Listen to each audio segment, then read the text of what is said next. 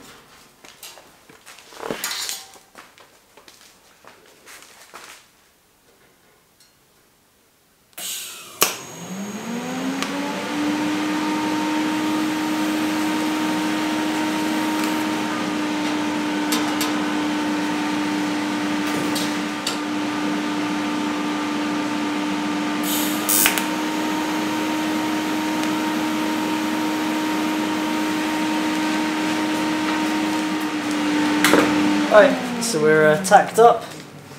So I'll get everything cleaned up, check my measurements, make sure everything fits, clean up all my holes, clean it some more, and then we'll weld the whole thing bit by bit so it doesn't all bow. Yeah. Nice big intake. This is going to be for about 6 litres a second, around that sort of mark. So average around 4 or 5 litres a second, going up to maybe 8, but sort of 6 is where it's going to work best, most likely. It's a bit bigger than mine, and mine works quite well at 5. So.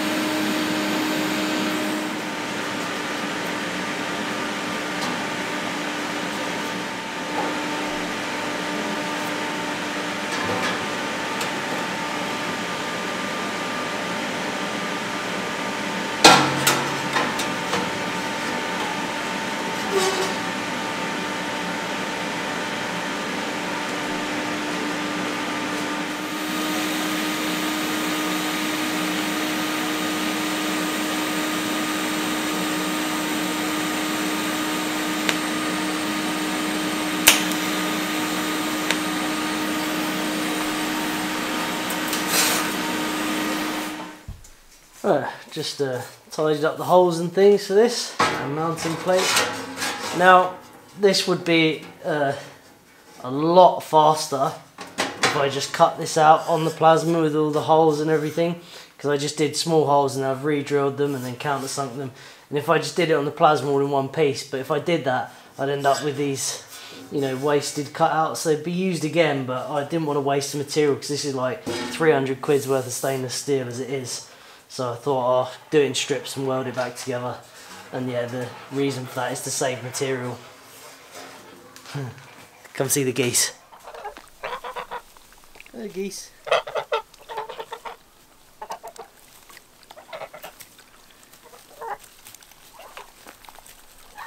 They're nice new grass. Lovely. Right, so I'm happy with how everything is at the minute. It's all going to go together, so I'm going to do a few welds and then yeah.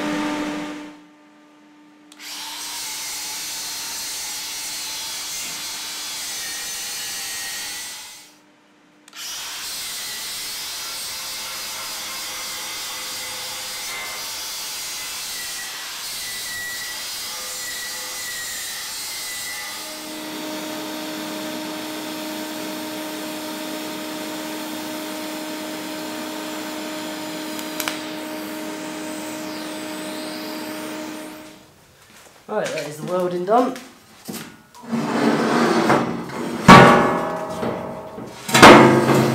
Came out quite well. I'm actually really pleased with it.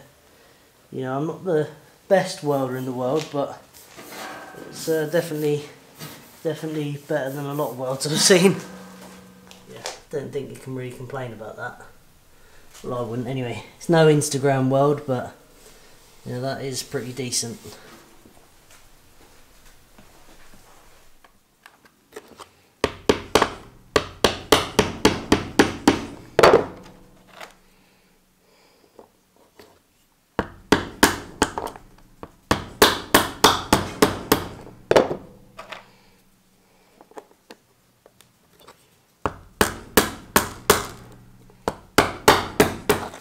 So these are the 3D printed Coanda screens. The wedges, I've shown them before. I didn't design this. I've messed with it and changed it and adapted it, but one of my subscribers actually designed this. And it works very well. You know, it's a lot cheaper and a lot more readily available than the stainless steel wedge wire versions. And from what I've seen of my one that I've used for a couple of years now, it does work very well. There's nothing wrong with it. Functionality's fine. Longevity seems okay so far. I'm not sure about having one that was in direct sunlight, you know, because it would probably get eroded by the UV, you know, within a few years probably.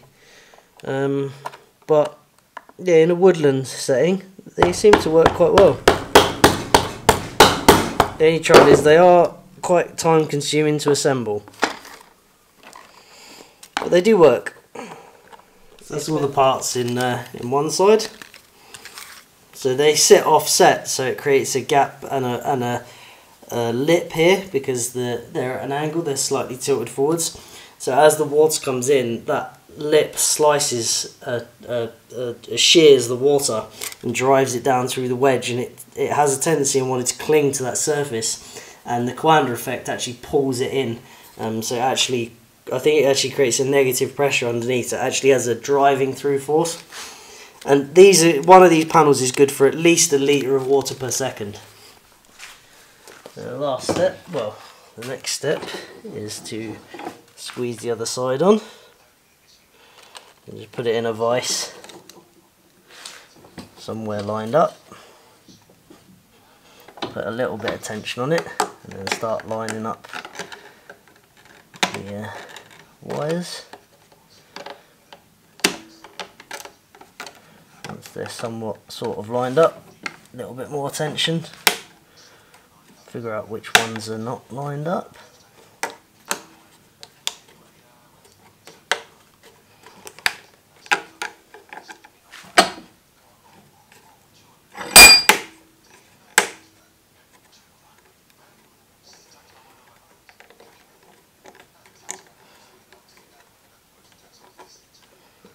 Slowly fiddle with them until they start finding their place.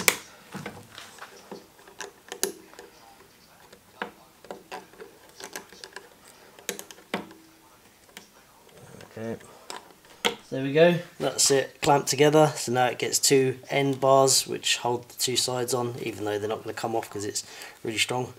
I'll show you how it works quickly. Right, so here's the screen. So this is with it the right way up.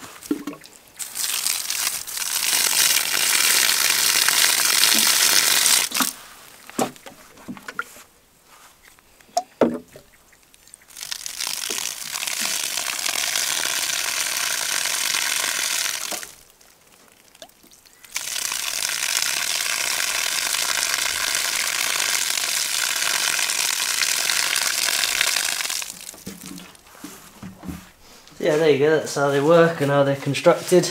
So these will take at least 1 litre a second, and there's 6 of them on this intake, which is about the amount of flow that is average. You can push more than 6 litres a second through these, but they'll block up quick, do you know, or 1 litre a second per screen. After about 1 litre per second per screen, they start to block up, and then after they block up, then start to not function properly and get reduced flow. But yeah, so this is good for 6 litres a second is good for without blocking up, you know, really quickly. So yeah, so that's at 6 litres a second we'll be up at 1.5 kilowatts for this system. So this is sized perfectly for it. Right, and I've just made some little patterns, some little templates. I'm going to bolt these down, and these will allow me to get them all lined up nicely, and then I shall weld on little nuts from the back, and then it'll all sit right. Right, so the template's worked, everything lines up. I've welded on some nice big stainless steel stubs on the back which thread in so that you can reach through this one easily, and you can get to all of these to put the nuts on the back. It's not hard at all to do from that one. And then the last one is in captive nuts, you just screw that one after. So get to welded on next.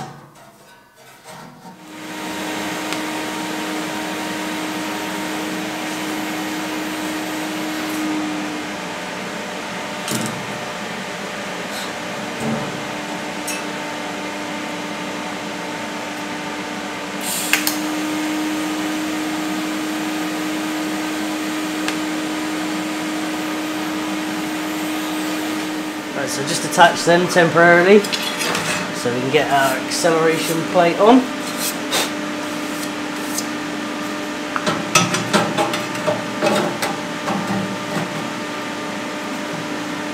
Get that tacked on back. Right, so now those slide out of there like that.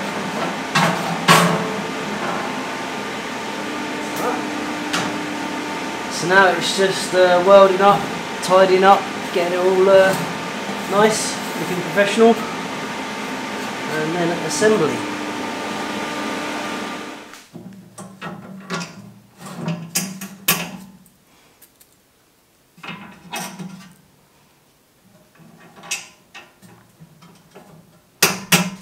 Right, last one slots in.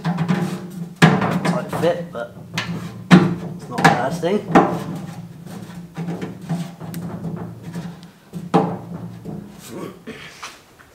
And then, you know, we put those in the captive bolts, and we can get to the back of that to tighten that on. So okay, I'm pleased with that. It all fits together nice. Yeah, it's the best I can do anyway. So that's all I can do. So flange fitting on the front, and then it's ready to go and be fitted. Right, so the next job I need to do is make some brackets to anchor the pipe to some boulders. So I've just come up with this. It's pretty simple. It's just a bracket that will fix down to a like a big boulder there, and then the pipe will fix to this bit, and we can pivot the pipe if it's in funny directions. So let's go and cut that out on the plasma table and see if it works.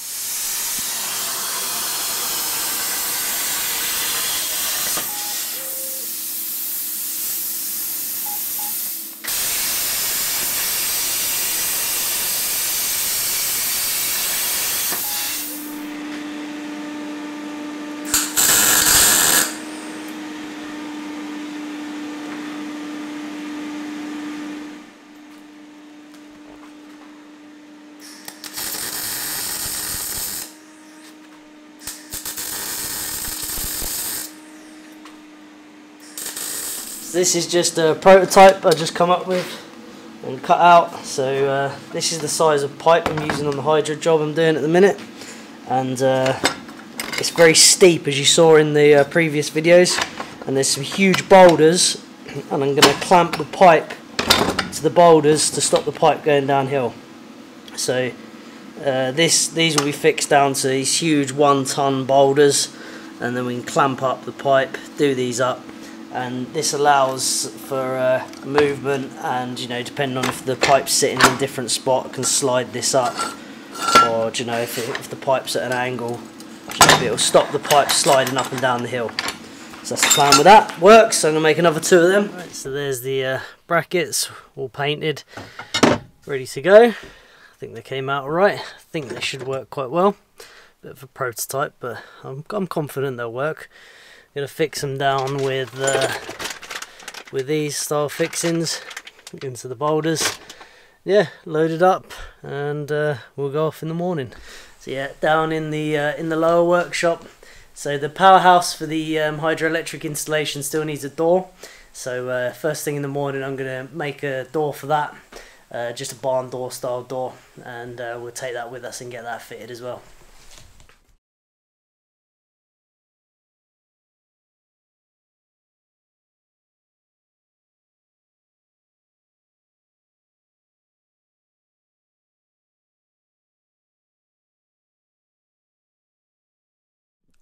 Right, just knocked this door together. Just needs to dry, and then I'll sand it off, tidy it up, finish it off. It's just a basic shed door. It's for the hydroelectric building. Yeah, just normal barn door style, nothing special. Right, it's evening time. Van's loaded. I've got my trailer hooked up. Got the door. Got the length of pipe we need to finish that bit that's too short. I've got the intake and the brackets and all the tools and everything. I'll be setting off really early in the dark, and we've got quite a bit of work to do there, so I'm going to cut this video here, and there'll be a part 2 of it, which is on-site fitting all the bits. Alright, hope you enjoyed the video, and thanks for watching.